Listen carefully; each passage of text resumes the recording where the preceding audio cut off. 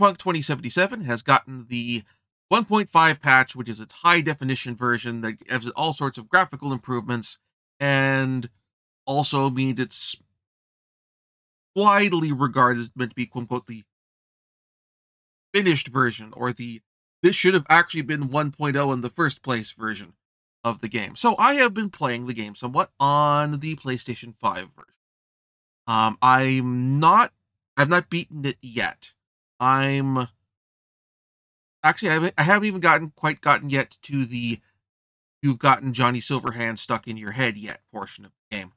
But just playing through it and giving some thoughts. I'm going to put some gameplay capture of it on the up in a picture-in-picture for this. I will be the gameplay capture in question. It's not going to have HDR because the device I'm using,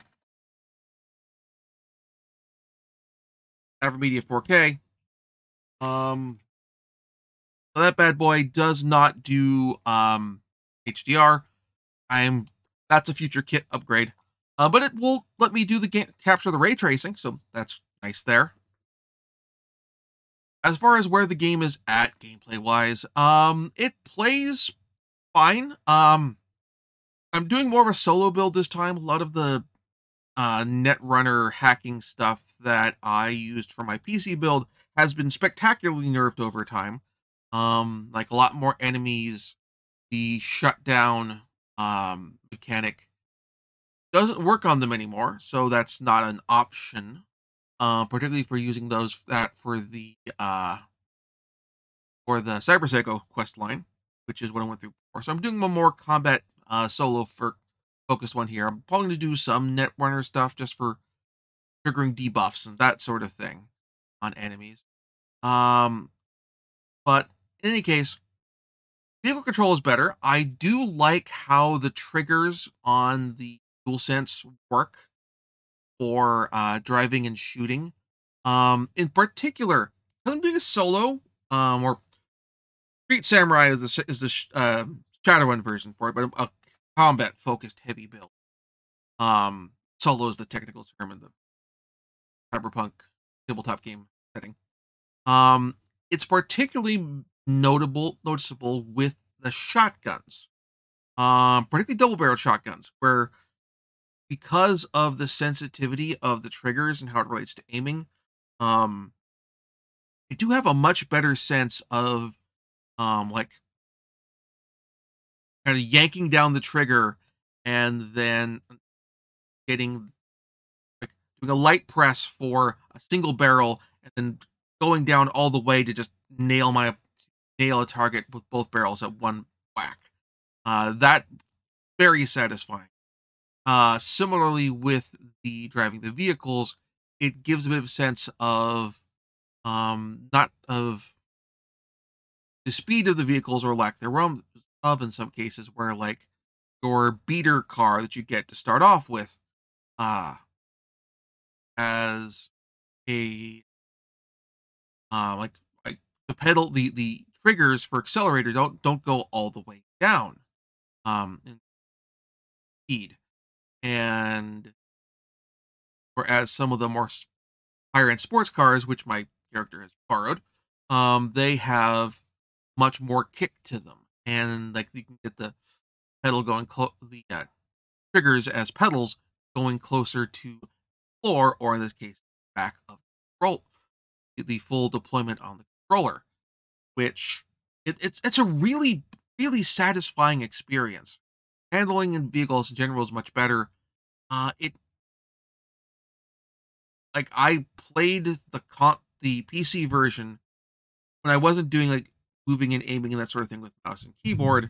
A lot of vehicle stuff I deferred to uh, Xbox Series X controller, or some cases not Series X, but X, yeah, the Xbox One controller, and some cases the PS4 controller, and it was somewhat satisfying. Like it, a very different weight on the DualSense. a really solid realization of it. In fact, actually, I'd say it's a better utilization of the DualSense controller Cyberpunk 2077 than in Astro's Playroom. And Astro's Playroom was designed as a tech demo for the DualSense, which is impressive. I'm interested in seeing how other games use this. Particularly eventually getting around to playing Horizon Forbidden West, for example, and seeing how it handles the archery. Um, so that's the big stuff there. From a bug standpoint, the big bugs that were a problem for me and were consistently ongoing issues, was traffic and parking lots. Um, I have not encountered the parking lot bug yet. By explanation, the parking lot bug is will drive your car into a parking lot. You know, a place where you take a car into in real life, and you pull a car into a parking space and you stop the car, and then it's not in the middle of the road anymore. That was in 2077 a frequent encounter on the PC when I was playing it before. A frequent encounter problem I ran into was you would drive into a parking lot, and it's like you all of a sudden drove into mud. Um, like you like you took your car, you pulled your car off a gravel road and discovered, oh no, there's just mud here up to my axles, and I need to call a tow truck kind of situation. Um, and that happened just in parking lots, just regular, ordinary parking lots all over Night City. So the point where it's you're almost better off pulling your car, just stopping in the middle of the road and getting out that way. So I have not encountered the parking lot issue, but I have encountered the other issue with stopping with traffic routing, which is when you stop your car in the middle of the road on like a 4-lane street where there's cars can theoretically, move around your car. That problem's still there. So that routing issue is still there. I haven't been in a portion of the game with a cutout where you have an actual shoulder you can pull off into to check to see if issue that issue is still ongoing there. But they still haven't quite figured out traffic routing to an extent to have cars just kind of drive around you, which is still a disappointing thing because that's something Grand Theft Auto 3 figured out on the PlayStation 2. So this may be something that a subsequent patch will fix, but as the game is significantly improved in a lot of respects, and it is a very pretty game. The footage not having HDR means it's not quite giving justice for the look and feel of environments. Um, I do recommend you check out the Digital Foundry video, which I will link in the doobly doo below. By the way, shame on you, Apple, YouTube, for hiding the doobly doo by default, on even more so on the PC version. In any case, check out the doobly doo. I will link to the Digital Foundry video. I also probably stick it up here um, as well. It gets more into how the ray tracing works and frame rates and that sort of thing. That's Digital Foundry's bread and butter. But I do like how it looks. I like how the HDR plays out. It gives Night City a much stronger vibe to it. Um, it's not full reflection ray tracing in terms of like the water puddles and that sort of thing, but otherwise it is a visually solid game, and with a lot of the bigger bugs resolved, I appreciate that a lot. It's not a flawless game still by any stretch of the imagination.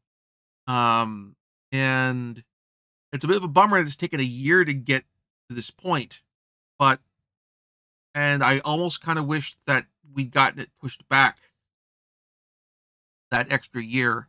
I would have been willing to wait for it, um, get it in this state from the get go, and I think people would have been more forgiving to an extent had it come out in a better, more realized state. Still, again, it's still a flawed game. It still has problems. It's still very much to make the comparison, this is not The Witcher 3. This is The Witcher 1 in the sense of CD Projekt Red trying at making a big budget first-person shooter open world environment game. With not a new engine. They're definitely reusing stuff from The Witcher 3, but and also in a more modern metropolitan environment with cars, as opposed to a fantasy medieval inspired environment with, pedestrian traffic, horses, carts. That sort of scenario. I do hope that we do eventually get a Cyberpunk 2078 or what have you, a sequel to this, because The Witcher / The Witcher Enhanced Edition, what have you, was a flawed game, very deeply flawed, and I encountered a lot of bugs on it well after release when I played it on PC. But The Witcher 2 was dramatically improved, and I hope, and The Witcher 3 is held rightfully as as being one of the greatest Western RPG console and computer RPGs of the time. So, like, eclipsing Mass Effect 2. So I would hope that if CD Projekt Red is able to repeat that arc, and that the issues with Cyberpunk 2077 doesn't preclude them from being able to make subsequent games, that they're able to take what they've learned from this and refine this on. Oh, that's my thoughts. If you have played the patched version, go ahead and post in the comments below. And if you have not picked it up yet, I'll put some affiliate links in there. Physical copies of the game are still going for pretty modest prices. As of this recording, it's getting a little easier or a little harder, I should say, to find the Xbox and PlayStation 4 versions at the moment, just because, well, people are going, oh, this game doesn't suck as bad anymore. I'll try it now. And so those copies may be a little harder to find. But again, I think it's now definitely more in a state where I can feel more confident in recommending that you try the game out.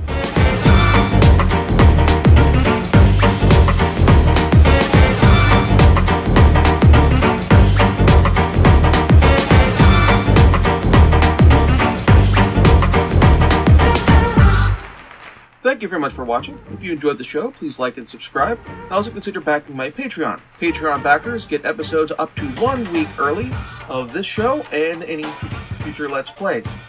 Also, please consider backing my Ko-fi.